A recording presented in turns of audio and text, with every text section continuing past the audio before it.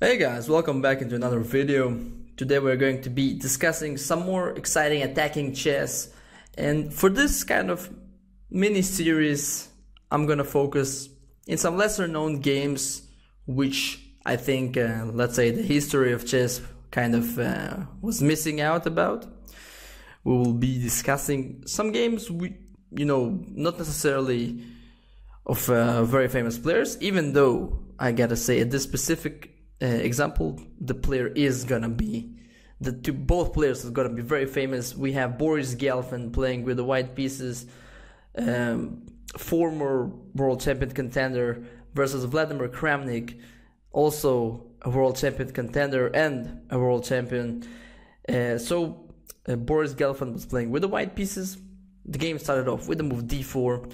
The reason I chose this game, by the way, is because Vladimir Kramnik, a player which is very much well known for his very subtle positional style, brought about in this game basically all of his attacking, let's say, urges, or whatever you want to call it. He really created this attacking masterpiece, which he very successfully did so. But not in every day you see such a game by a player such as Vladimir Kramnik.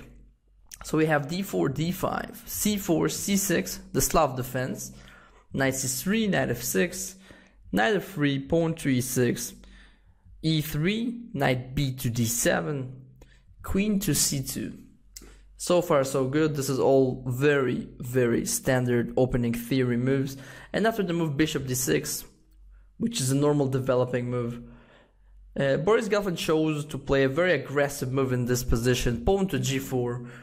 For those of you who have never seen this move in this position, this might come as a very surprising move. Not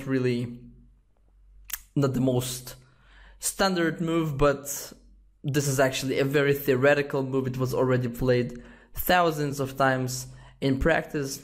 White's idea is very straightforward. He wants to sacrifice the pawn on g4 for the sake of some initiative. For example, rook g1, followed by rook takes g7. So black is not in any way obliged to take the pawn. There are many moves to choose from, but this is not a video which is discussing opening theory so much. The point is not to present to you necessarily the strongest, opening recommendations right here. But Kramnik chose a very interesting move, bishop to b4. This is a little bit of a counterintuitive move, moving the same piece twice. But this has a very specific idea in mind. I think Kramnik in this position had the intention of taking control over this important outpost on e4. So for example, in case that white goes g5, at any point really, black has the option of just going knight to e4, and thanks to the pin on the knight on c3, the knight on e4 is actually feeling himself very comfortable. So bishop d2 was played, preparing to go long castles. I think white has made it very clear that after playing an aggressive move such as g4, he's not having any intentions to go for short castling. So queen e7 was played, another developing move. White played pawn to a3, bishop takes c3, bishop takes c3, and now black spent the move to finish the development of his pieces with the move b6. Once again, he's not interested in capturing this pawn on g4, which gives white some initiative with the open g file, so he's just not concerning himself about that. He just seeks to finish his development. And after the move bishop to d3, bishop to a6, trying to exchange the light squared bishops in order to deprive white of his two bishops advantage. Queen to a4, pawn takes e4, queen takes a6. This is just a trade of pieces. C takes d3, queen takes d3, black castled short, and after the move g5, knight d5, bishop d2. Now this is where the game starts to be very interesting. Once again, as we know, white is planning to castle its king on the long side and trying to come up with some attack on the king side. Black, on the other hand, will try to attack on the other side of the board, which is a very important concept when we talk about attacking the enemy's king in chess. And very often the sharpest type of position that you can get is a position where both sides are castling the kings to the opposite directions, and thus creating a scenario where it's very easy to attack your opponent's king, since you can push your pawns, go for a pawn storm without weakening your own king so much, and this creates lots of sharp positions. And right now Kramnik played a very interesting move, which I actually really like, pawn to f5. This is a slightly counterintuitive move, since he's moving the pawn on the same side as his king. Usually that would be a faulty strategy, basically weakening his king position. But in this case, Kramnik understood that one of white's main threats is to push his pawn to e4, and basically by this force the black knight out of the outpost on d5. So white castled long. He didn't even bother taking on f6 on the en passant, since this would open up black's f-file. For example, I think queen takes f6 actually pretty much wins material, right? Because the knight is hanging, the knight cannot really move, since then the pawn on f2 would be under attack, so taking on f6 would be actually just impossible. So white castles long, and this is where the game becomes very, very sharp. The first move that kind of signals black's coming attack in this game is the move pawn to c5. By this move, black has very simple intentions: to open up the c-file and position his rook in a position to the white king. This is why Boris Gelfand played this typical prophylactic move, prevention. He put his king on b1 because he understood the potential attack on his king on the c-file. So this is a very common strategy when you castle your king on the long side. You want to move your king one more square towards the corner in order to be safer. And this is really where the fun begins. In this position, I think Kramnik realized that by taking on d4 and opening up the c-file, he's not going to have a very strong attack only by this, because the white king has already moved away and there's not that many things to search for in the c-file. He understood that he has to open up more open lines facing the white king. So black to move in this position, guys, and let us think what could be black's next move. Well, how do you try and open up more lines against the white king? This is our maybe the first rule of attacking in chess, is that you have to open up lines for your pieces to attack your opponent's king. If the game is very closed up, then it might be just very difficult to do. So the move is pawn to b5, which is a very cool move. Not only threatening to push black's pawns forward with moves such as c4 or b4, it also offers white a pawn sacrifice, which Boris Gelfand accepts. He plays the move queen to b5, which is an understandable decision, because if white is not taking the pawn on d5, he's going to be attacked anyways. So I think what he told himself, that at least let me take a pawn, right? At least if I'm going to get under attack, I want to have some material benefits.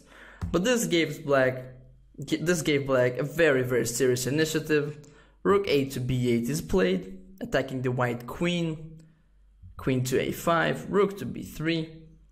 So black is planning this very simple idea of doubling up the rook against the white king. King to a2, stepping out of the open b file. rook from f to b8, threatening the pawn on b2. And now white plays the calm move, rook to b1. So far so good. Black already achieved quite a lot in his attack, I would say. His rooks are very well positioned to attack the white king. But you see that white is not cracking up that quickly. He actually found a very solid defensive maneuver, putting his rook on b1 and thus not exposing his king to the attack on b2. So in this position, black is already having some well-placed pieces, but in order to continue the attack, he must find some precise moves to basically bring some more pieces into the attack. Now, guys,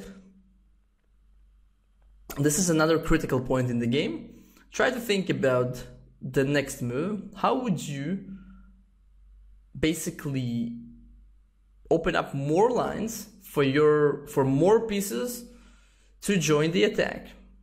And I would put my very best emphasis on the black's queen, because, you know, any successful attack should include your queen. If you have your queen in reserve, always think about how to include it in the attack. This is your strongest piece. No doubt it should play a role in the attack. So the move was e5. Very passionate move. Very strong move. Allowing black not only to open up the center of the board, but also opens up this diagonal, because Vladimir Kramnik realized that this is the diagonal where the white king is being positioned.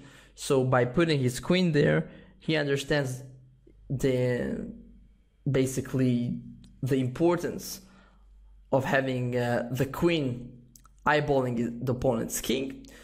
So Boris Gelfand played rook h to c1, a very logical move, bringing also his own reserves to the defense of his own king. Queen e6, continuing the attack. As you can see, there are lots of tactical ideas involving the removal of our knight and our rook facing white king on a2. Just one idea from the back of my mind. If white ignores what black is doing, black can play knight c3 check, and this is actually almost a forced checkmate. White takes on c3, rook takes b2, double check, king a1 is the only legal move, and then bang, checkmate. So white played the only sensible move, king to a1, removing the king from black's threats. And right now, black's next kind of black 6, how to bring his pieces kind of into action, because he already moved his queen, his rooks are well positioned. What's the next step, right? So e takes d4 is being played, taking advantage of the fact that the pawn cannot recapture, since white will lose his knight on f3. And in this position, I think what happened to Boris Gelfand, that he got a little bit panicked and he played the move rook takes c5. This move really didn't help his defensive role at all. It actually, as we shall see very soon, only helped black's attack. If white plays probably a solid move, I'm not even sure what to recommend, but basically not rook takes e5. You would have still decent chances, maybe, yeah, the move such as h4, just defending the pawn on the king side. He played the move rook takes e5, which was a bit of a harsh move. He got too, in my opinion, he got too kind of afraid of black's attack, maybe with a good reason. And now, after knight takes e5, queen takes e5, white's idea was basically to eliminate some pieces out of black's attack, But this was not a very effective strategy, since it didn't really eliminate black's main pieces in the attack, the two rooks, the knight, and also the queen on e6. And in this position, Boris came up with a brilliant sacrifice, knight to c3, which was the killer blow of this game. White is now faced with an impossible choice of bad moves. Of course, the knight cannot be taken, because this would lead to a checkmate in one move. This is the easiest variation. If the bishop takes, then nothing special, we just take it back. Once again, he cannot take on c3, and on the next move we are going to take this pawn either with our pawn or with the rook, both with very, very quick checkmates. So Gelfand was counting on this defensive resource of knight takes d4, but this really didn't help too much, as now came the tactical idea of rook takes b2, rook takes b2, and now can you find the brilliant finish line? Queen a2 check, rook takes a2, and now rook b1 check and mate. By the way, if white is not taking the rook on b2 but he takes the queen, then you can choose between rook takes b1 and rook a2, both with checkmate. So after the move rook takes b2, white already resigned at this point. He realized what is coming. And you know, it's not every day that you see a player in Gelfand's caliber losing in such a, you know, you can say such a aggressive manner. Looking at this game from the outside, you know, I would probably think that this game was played not between Kramnik and Gelfand and Kramnik. Probably I would think about players more aggressive, maybe like I would think about the Karpov versus Kasparov and counter or anything like that. Definitely not those guys. So to me it was a very fun game to watch.